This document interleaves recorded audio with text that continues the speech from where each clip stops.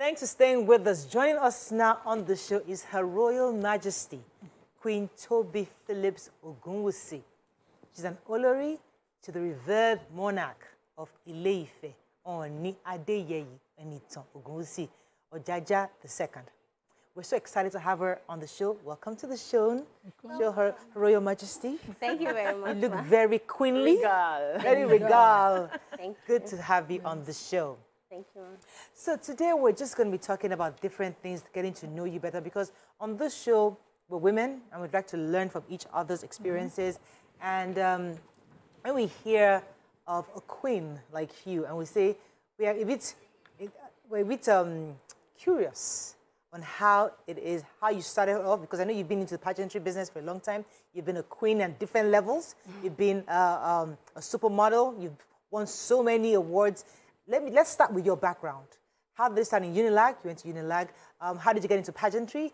And how did you emerge queen? How did you go to so many pageantries and became the winners? And how has that been before you became the real queen of Ile-Ife? Let's start from the beginning. How was that for you? Okay. In secondary school. Yeah, any way you want to start. I was just walking past the SS3 class. Okay. And one of the seniors just said, Phillips, come and show them how to catwalk. This was towards the end of the term. So they were planning to have Miss Foundation. The name of the school was First Foundation Comprehensive High School. So I then just came in and did my work, and she was like, you guys should learn from her, blah, blah, blah. And she was speaking to SS2 students, and I was in GSS3. Oh.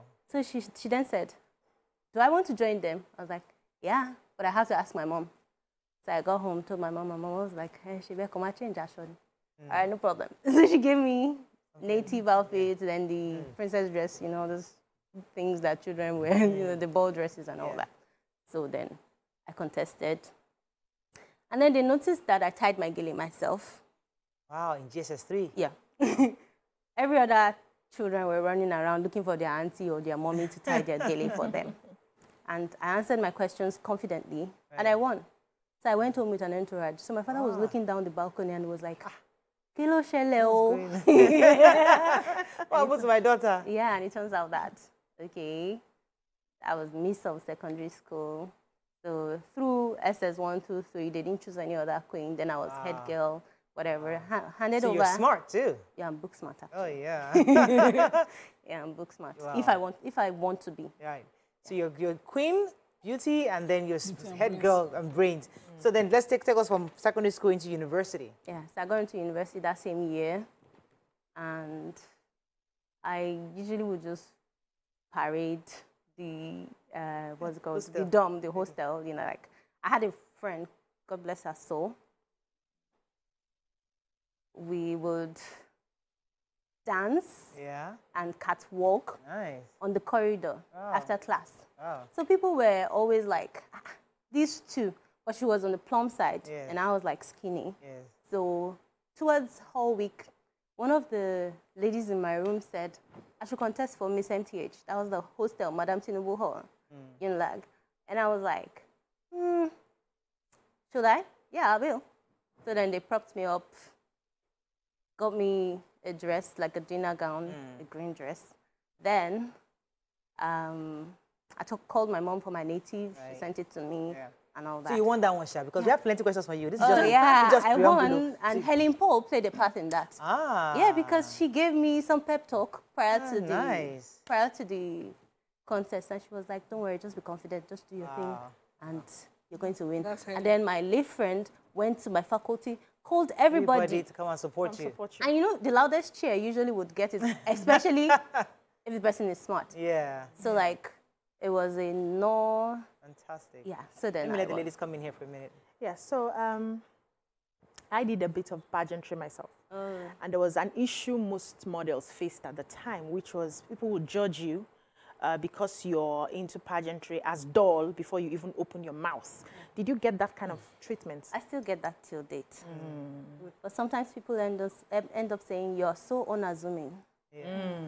And also because I know that people will judge you, I took out time to improve myself on everything I wanted to know. So that when you eventually meet me, you know that, okay, She's not all beauty. Yeah. It's much more than beauty. Yeah. I used to have this quote. In fact, I set it as an alarm for some years. Be undeniably good. Oh, undeniably. That's sweet. I like that. So I had a period of time in my life where I tried to hone my skills. I tried to improve myself on every aspect I thought I needed. Right. Fantastic. I like that. So let's talk about post-university and, you know, work experience. Okay. You worked with the LIRS in Lagos. Yeah. How was that experience? And what skills would you say you took gained. away from that, you know, into your present role as Olori? Okay. So I worked at LRS for about 2 years. I met different kind of people, you know. I smile like it's bringing plenty memories back. Yeah, it is actually. Tell us something interesting about LIRS. Yeah, I met different kind of people. Right. And my then boss, she was nice to me. She just liked me. You know, but she's late now, Mrs. Disu. But at some point we had clashes because at first she thought I was just a doll. Yeah, dumb blonde. Yeah. But each time there was a task or to update some account or whatever, I just do my thing. And they're like surprised that I even submit my own reports earlier before than the rest. some people. Right. So okay, let's get to the fun part. How did a king spots you like this, as beautiful as you are? Where was he standing? When he spotted you? That on the roof like that. Don't help us once I didn't ask you a question. How can you not spot you? Fine girl like you. I mean, wait, was it that you went to a club, you met him, or you went to a party, you met somebody? I mean, I'm wondering, how did he see fine girl like you? And the kind of people he's been gathering, they are very fine people. Though. How did he find club? you? Club. Like I hadn't even been to a club in like 7, 8 years. Okay. That was just a joke. Like, but it's not my thing. How did you meet your husband? Series of events happened, and I think that year I was just praying, God, I want to get married. Yeah. And somebody just called me one day and said, do you want to get married? I was like, what happened? No. And the guy said, would you like to get married to Ooni of Ife? I was like, huh? What's that? And he was like, for real, for real. I was like, don't joke. And then introduced me, and I didn't take it seriously because I was like, okay, so what is going on? But then we met and started dating, but there was like so many interference. Yeah. And we didn't get married. Aww. And that was quite devastating for me. Aww. So you did fall in love with him? Yeah, of course. Nice. I won't be here today if I didn't. Hey, listen, we had different ages. I'm happy that you actually, there was a part where you guys actually dated and fell in love. Okay, well, so I always promised myself that I will marry who I love. So not, take a look at me, I'm a fine girl. Trust me, absolutely. We can see that. So like, it's not like I didn't get people who say, yeah, marry me, marry me, marry me. But also there are some values I will want in who I want to be with. Fantastic. And he has that. So that's why I'm here. I'm happy. See, that's such good to know, and I love that because people need to know that it wasn't something that just happened. It was something that was a process, and it's an interesting story. We're going to dig further a bit. Don't worry, we'll relax a bit and ask generally because this auntie here has been a proponent of polygamy. So we'll discuss that when we come back. Stay with us. We'll be right back. Thanks for staying with us. So we still have the Queen with us, Queen Tobi with us. We're talking, Bisi had a question for the break. Go ahead. Yes, so I'm curious how polygamy plays out because I've been exploring the option that what if that is a sort of panacea to the problems of cheating we have these days? Because I remember that back in the days, polygamy was what African culture practiced, except you as a man decide to just stay with one wife. But polygamy was rife and it was the culture. And that saved us the heartbreak of, catching your husband here today, going to break bottle with another woman tomorrow. You knew that if he liked somebody, he would bring the person home and you would approve. So tell me how it plays out now that you fell in love with him. How he shares the love in such a way that you're satisfied with the attention you get. Okay, first of being in this situation where there are other Oloris, I understand that he's not going to have that time every day. For you. And also is a busy man. Right. And also I'm busy. Right. Yeah. Apart from trying to get into the activities of being a queen, Right. I'm someone who's never less busy. Right. So I'm not a, what do they call Play it? around. Not that word. Idol. No, yeah, we can use that, Sha, Yeah. but like, I'm not that type of person who would cling onto you Oh, leech. every day. Yeah. Not gum. No, I'm not the gum type of lover. Look So, Right. Right. So Yeah. tell us, because sorry, I darling. wanted to, tap into the reaction of your parents. okay. How did they take the news that you were becoming Olori? Because that would scare, if you understand tradition. Yeah. Some parents would be like, it's a bigger title. Then how did they receive the fact that, polygamy was the option you chose? My mom was a bit worried at first, but also she's like, "We are balloon shift anyway," because we've been through quite a roller coaster ride pertaining to the relationship and all that. So, Your dad? Ibitori, Were they that's it. My objecting mom, Initially? they never objected. Contrary to what they wrote online, Oh, okay. they never objected. Oh, fantastic. So, how is the routine like? And the reason why I'm asking is because people find polygamy so foreign, except for people like Nima. She has the fact, I'm not going to exempt you because she's because a I'm monogamous relationship. You might have. But people always, they always try to figure it out. Like, how do they manage 6 wives? Isn't that Monday is for you, Tuesday is for the next person? Please, like, did you share it? Because when I was growing up, my father was a polygamist. So Monday through Thursday, he was in my house. Friday to Sunday, he was in my stepmother's house. So we knew the routine was very clear. So how is it in your own end? Or is it that, is there a schedule? Is there a roster? Or is it timetable? And or how you just, whenever you see the king, You that collect. he shows. I don't think There's there's a that one a, no concern me. I Whenever don't you see think the king, he there's shows a up. Right? timetable or There's no whatever. timetable. So just manage our time according to. So whenever he shows up, he shows up. Yeah, that's it. Oh, so he chooses when to see anyone. I don't know yet. Nice. Aren't you afraid that that could cause something in future where probably he prefers one person to the Do others? you even care? If you're in a polygamous relationship, you don't care. No, I Nobody would prefers. care. See, Let if her it's answer. supposed to be equal, let it be equal. That's what I'm asking. Okay, sorry. It's Then a it's question. left for him to be able to manage that angle, you know. Okay, Tobi, if you had certain objections as to maybe you wanted time, and because he's a king, number one, time is not something he controls. Yeah. He can be in council, he can be busy, and then the other women understands that. But then you see that at this time he's not committed to even maybe emotionally seeing the women, but you're not feeling. You feel like you don't have enough of his time. How do you communicate it? Do you think you're in that kind of relationship where you can express it? Yeah, that's where communication comes in. I'm a very outspoken person. Clearly. And I wouldn't be in a situation where I can talk to you and tell you how I feel without offending you. Of course. So, Okay. yeah. One of the reasons why I really love was you excited already. about this conversation is because I was telling people that in Africa, we put a lot of things in secrecy. When Queen died recently, a lot of information about the royal family came out, and people, the world was looking at them in admiration of what the culture, the customs. And it's important that we get to know more about the Ooni, the lifestyle. It helps us to have a better understanding so that we judge less and we have a true understanding. So that's why we're throwing these few questions into you. So I want you to be comfortable. Now, let's talk about your future. I mean, you have a business you're running. Many polygamous homes say it's me and my children. What are the next steps for you? Are you building a business, or you're just waiting for whatever it is that comes with your position as a queen? Okay. So first off, I'm a fashion designer. I made this dress. You made it? Yeah. Oh, wow. Beautiful. It's gorgeous. Yeah. I'm also an artist. Nice. A mixed media artist, so I paint as well. Oh, wow. So I'm just trying to flesh out my business. Fantastic. QTP Luxury, yeah, made this Oh, dress. The nice. Fairy Artist as an artist.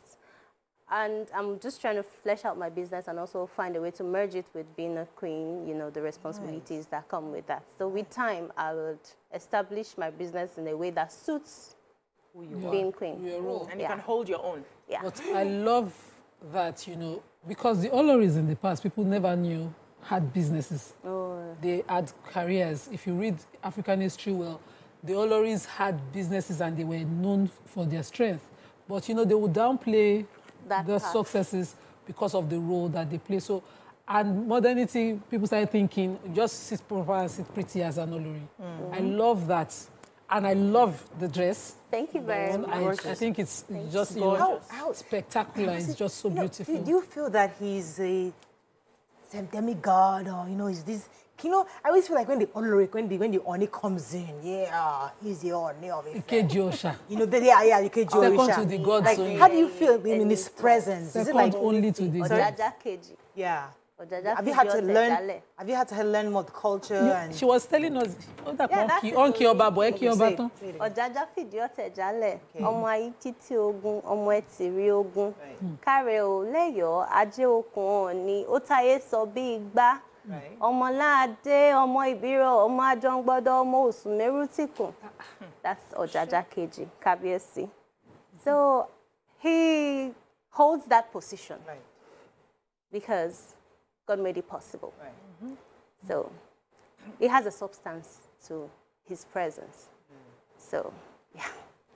All this praise now is doing me jiggy in my body. How do you get down to the real thing? Do you start with the praises, or you come as you are? Breakfast show. No, listen, please, calm down. Do you start with the praises? Tobi, don't answer. Allow her now. Or when it's that time, he becomes a human being and attends to you. Becomes mortal. Becomes mortal. I'm not going to be telling you that. Oh, okay. Tick. Oh, wow. Oh, wow, interesting. So, oh my goodness. I'm just trying to picture the story, man. Okay, let's put outside. Let's talk about pastime with the king. You know, sometimes he leaves all this, you know, substance, the office, and is just himself. How is your relationship? Does he chat? Does he play games? Funny. Is it funny? Does it tickle you? Is it funny? Is it a nice guy? He's actually a funny person. You should have noticed from some of the videos on social media, the way he talks to people. He's friendly. Yeah, so... Tell us some about the culture. I'd like us to learn from you. Okay. I see a lot of people wearing white around him. Okay. A lot of the wives have to wear white. Is that correct?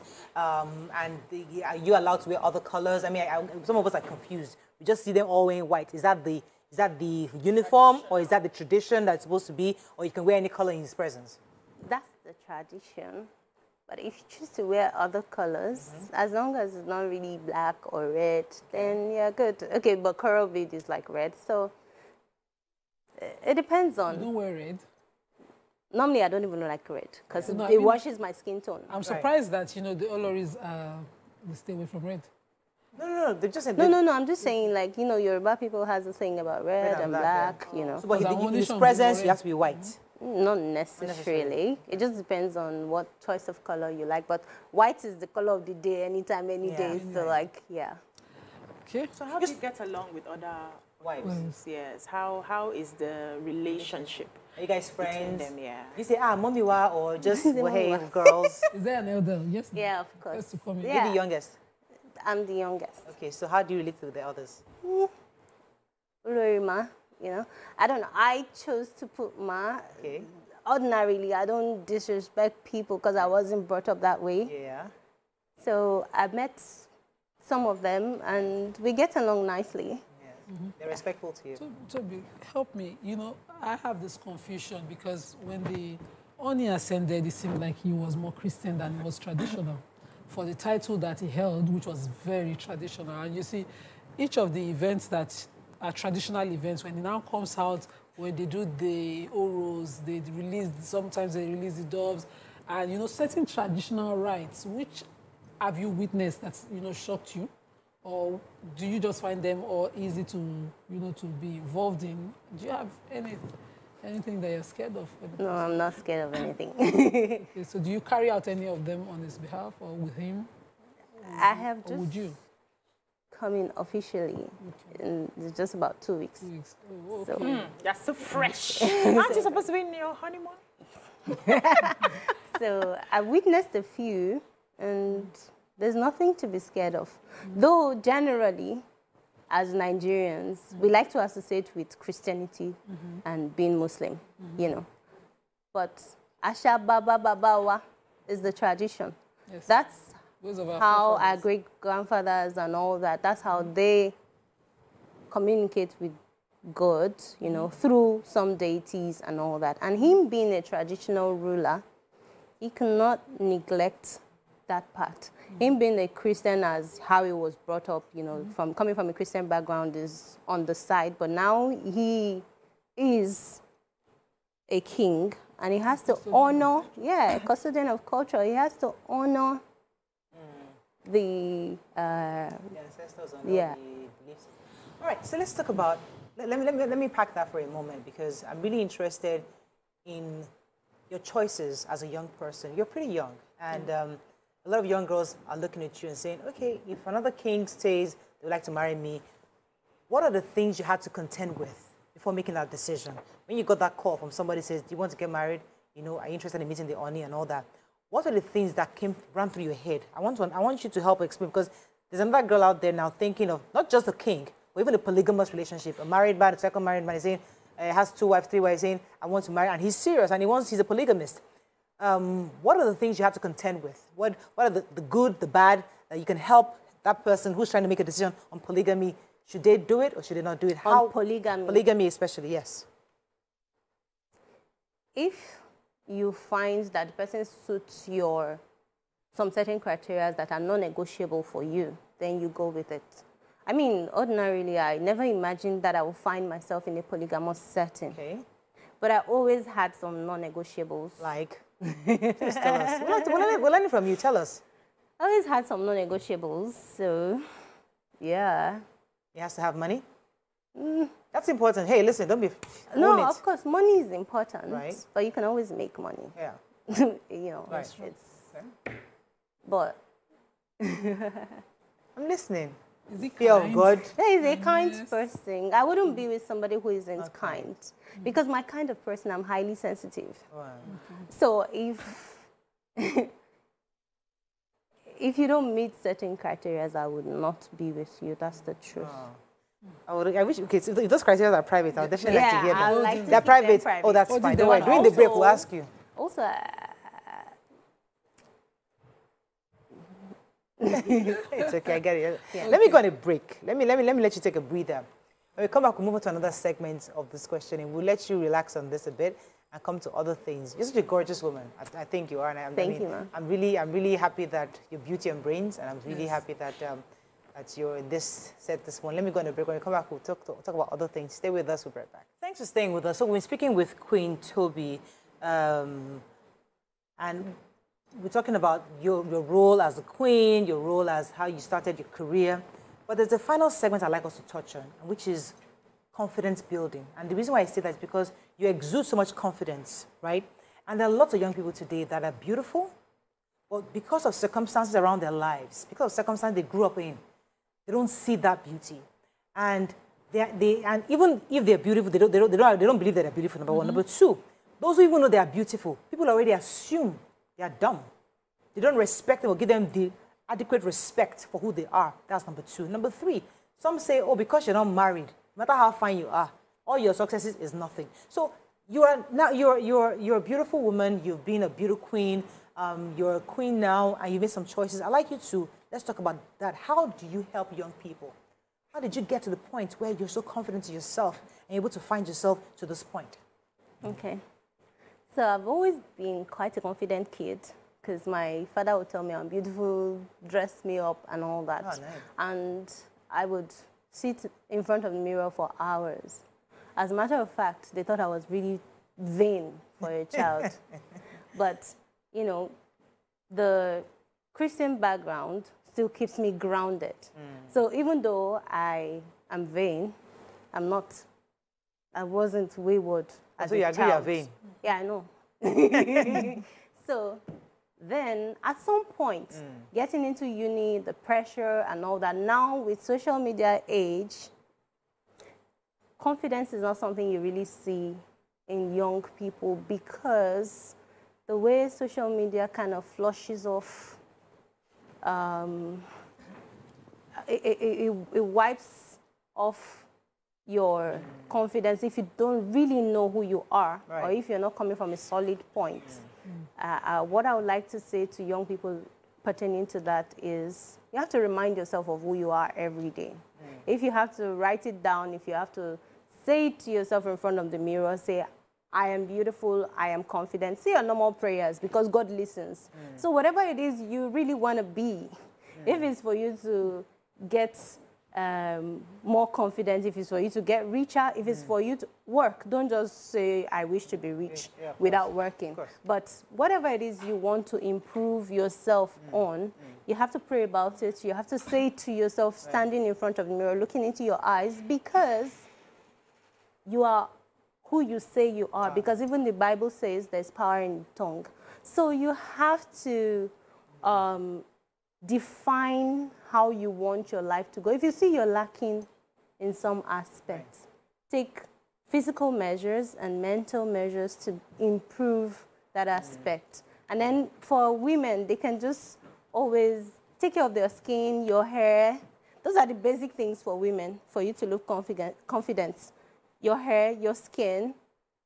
Note the kind of outfits that suits your personality or how you want people to perceive you.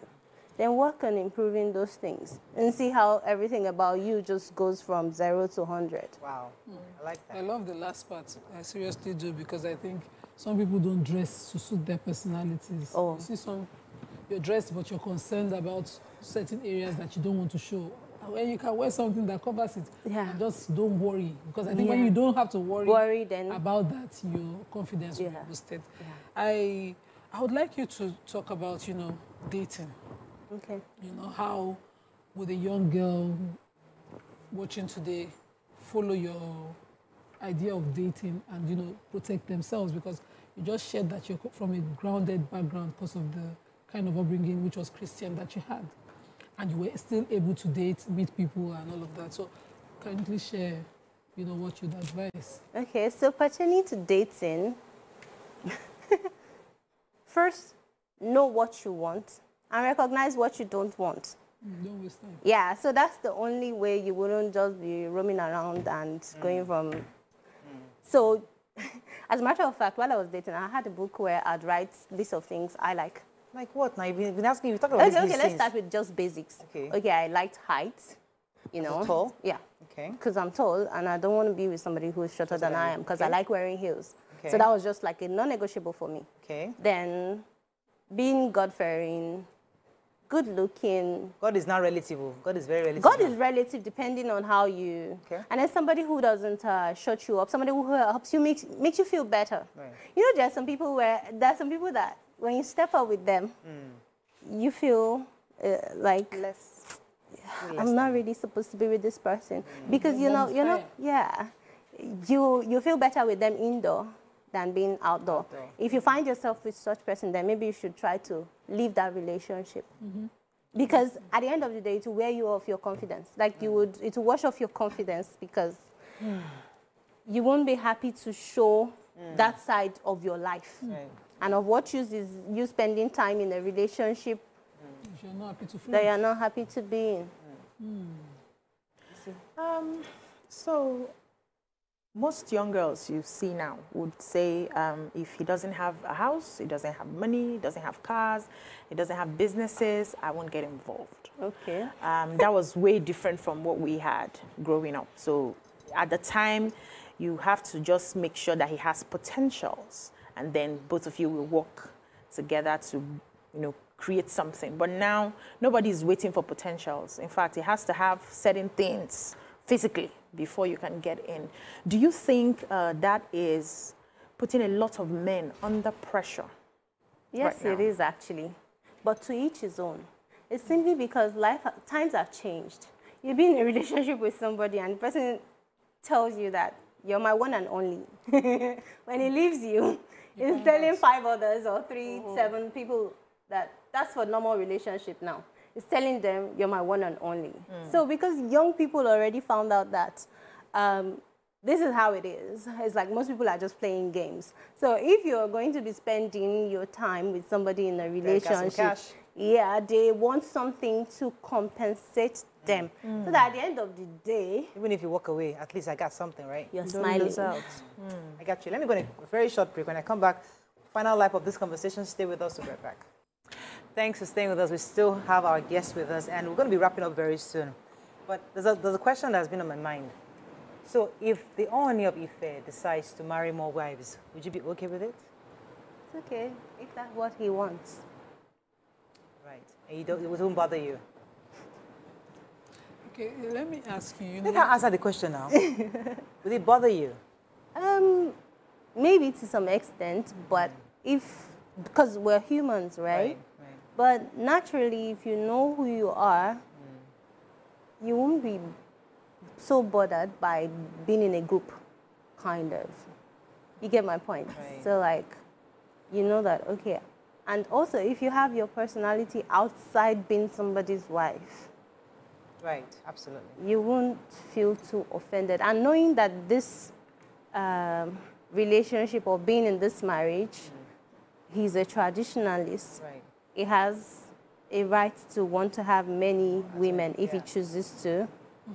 So you're fine We with it? already know that, so I don't think it should bother. Okay, fantastic. Right. Someone is asking on Twitter, Honorable Ademola Alalade says, I should ask Queen Tobi that as Olori to the Ooni, what is your plan for your immediate community? And how will you use your position to influence girls and women in the society? Okay. First, because I'm a fashion designer and I'm beauty conscious, I would, once I flesh out my business, I'd set up an academy where people can learn fashion. You know, apart from going to school these days, you have to learn a skill. So that's something I'm willing to contribute to the community. And we're working on it. So. That's like a pet project you're going to have? Or? Yeah. Nice. As time goes by. So I was going to ask before Mo cut me, because she thought I was cutting you. There are certain dramas that we've seen online. We've seen where women are uncouth, in the pain. Recently now, Oshun drama is happening with the son of the governor and his wife, who's recently decided to separate from him, calling out everything. How would you react to, women who, yes, maybe marriage didn't work or relationship has failed, but when they're leaving, they want to break the table and shatter the roof? I'm not judging anyone, but I feel like this generation is just like that. But there are still some people that are not going to scatter the whole place because something didn't work out. You take it in strides. There was a time where I was with Kabezi and the thing didn't work out. I just got myself together and tried to focus on me. I mean, if you're able to establish your persona outside your relationship, then you won't feel like dragging the whole house down when everything is not going well. I think that's something the youth needs to learn, that end of relationship doesn't mean the end of the world. And there are times where some friendships or relationships, they're not meant to last a lifetime. They're just life-giving relationship for a certain period of time, not a lifetime kind of friendship. Right. Yeah. So let me let you want to jump in here? Yes. So, what would you tell a young woman who sees you, admires you, and wants to be like you, wants to be able to maybe land the king someday? How would you prepare them? First, work on improving yourself on all fronts. Physical appearance, that's just a little. Your skills, your personality. When you're undeniably good, you're good. There were interferences and they would say, no, Koyeko, but something about your grace will speak for you. Absolutely. And you hold on to God too. Right. I don't go to church every day. Right. I'm saying this because I've already said something about God, Yeah. But when you pray and you communicate with God, grace will speak for you at every point in time. Quickly, in addition to that, you are traditionalists by marriage right now. How do you combine traditional rites? I'm sure you're supposed to have some from time to time with the Christian God. Well, it's all in the purity of the heart. Christianity puts a label to it that this is the way they want you to practice the religion. And now, me being married to a traditionalist does not stop me from praying to God my own way. And still, I can still do the traditional activities as long as you're doing whatever it is with a pure heart, without malicious intentions, then how I see it is that you're still communicating with the same God. I have two questions because we have to wrap up soon. I have two important questions for you. You're married to a man who's had a lot of baggage. Okay. I say baggage, first wife, second wife, the whole drama. How would you ensure that you don't become a baggage or some kind of story? You know, how are you confident that you also not be one of those, she left, though, this thing happened, though, something happened, though? That's one. Secondly, cooking. Do you cook? And do you cook for him? And if you cook for him, what does he like to eat the most? Okay. Oluwa ló ń fi fúnni, God gives. Right. So if you say, how would you ensure that you wouldn't leave, blah, blah, blah? It all depends on your determination in life or what you hold dear. Let me rephrase that, Queen. There's a word BC always use. What's that thing we use? That phrase we use? That thing that your limits in marriage. That thing. Your red flags. Your red flag or your. There's a phrase we used to use. Okay. What's that thing that he does? That you're like, you know what? That's it. The deal breaker. The deal breaker. Oh, your deal breaker. Deal breaker. Normally, my own deal breaker would be, don't ever lay your hands on me. Okay. Okay. Like, if that happens, it's over. That's it. Okay. And he's not that kind of person. Okay. So, and also, if you have a relationship where you can communicate, these are the things I like, these are the things I know, and you respect each other, you guys will not get to the point where you're clashing, because when something is happening, you can easily call your husband and say, I don't like this. Husband can easily call wife and say, I don't like this. Fantastic. We have just 30 seconds. Food that your husband likes to eat. Do you even cook at all? Or just the maids that cook? I cook. For him or just for yourself? I cook for myself. I'm a fantastic cook, but he has a chef. He has a chef. Okay, so you don't cook for him? No. Oh, you should. Okay, well, he has tasted your food before. Yeah, of course. Of course.